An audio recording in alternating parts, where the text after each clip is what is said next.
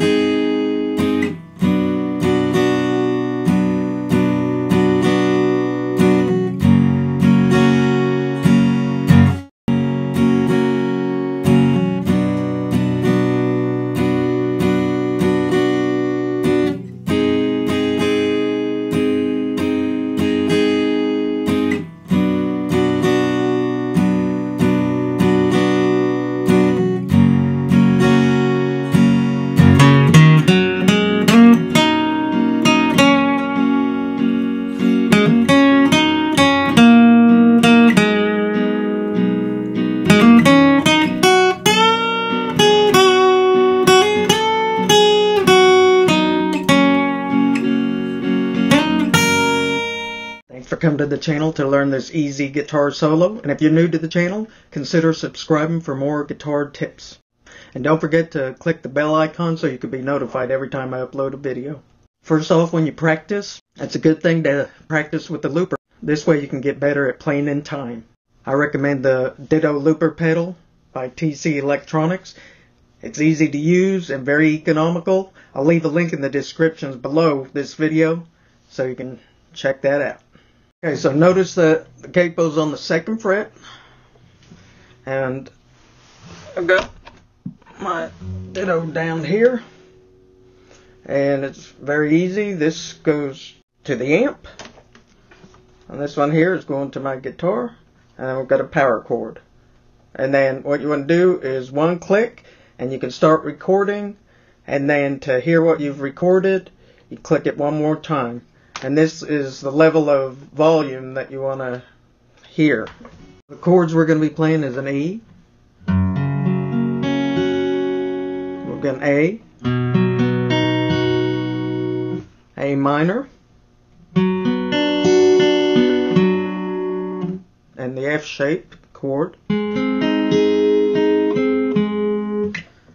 So to make the F shape, bar the B and E string with your 1st finger.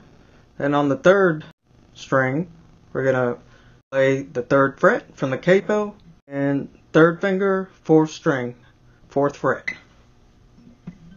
The strumming pattern that we're going to use is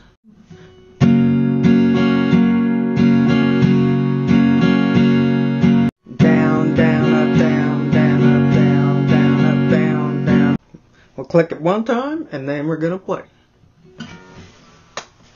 The chord progression is E,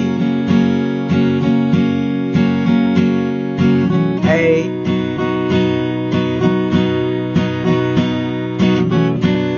A minor, back to E.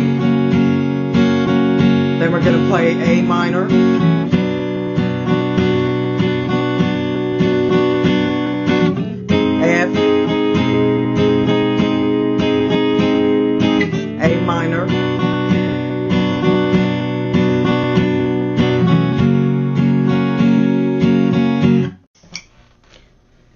So let's hear what it sounds like. As you want, you've already got your rhythm going on there. But let's take a look at this solo right now.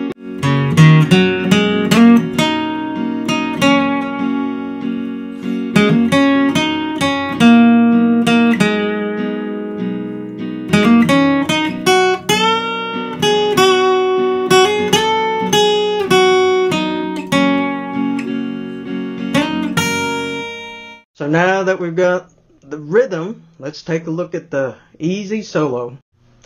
Start on the 2nd fret of the 5th string. Then we're going to hammer on the 4th fret. 1st finger on the 2nd fret of the D string, pick it. Pick the 4th fret of the D string and slide to the 6th fret of the D string. Then pick the G string 2 times,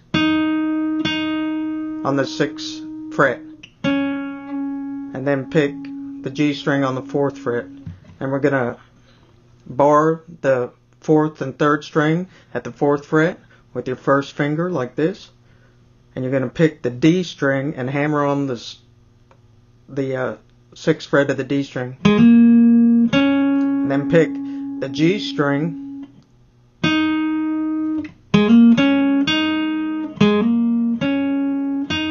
so it's D string, hammer on, G string, and then pick the 6th fret of the G string. So here's what we got.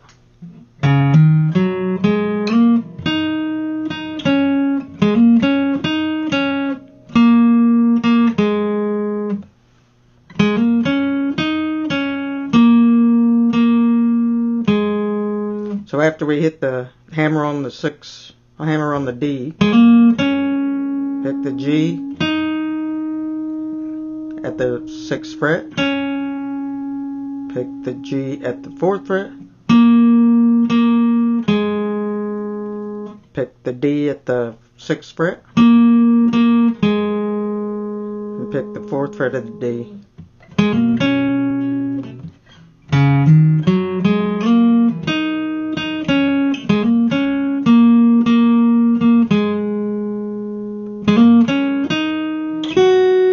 Then we're going to hammer on the D again.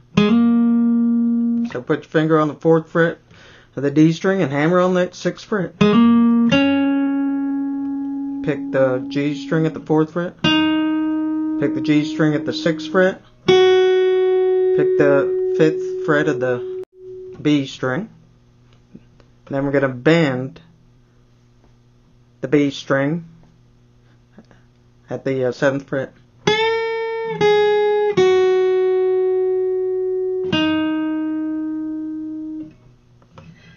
So it's like this. It's hard to do, slowing it down.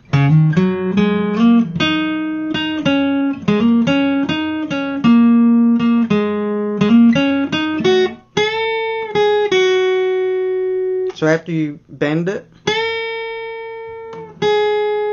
and it comes down, pick the 5th fret of the B string. We're going to hammer on the B string, and then slide up one to the 8th fret.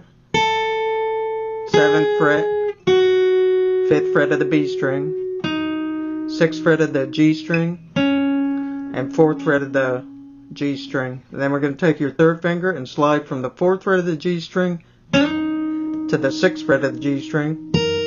And then using your 1st finger, pick the 4th fret of the high E. That was a mouthful. Here we go.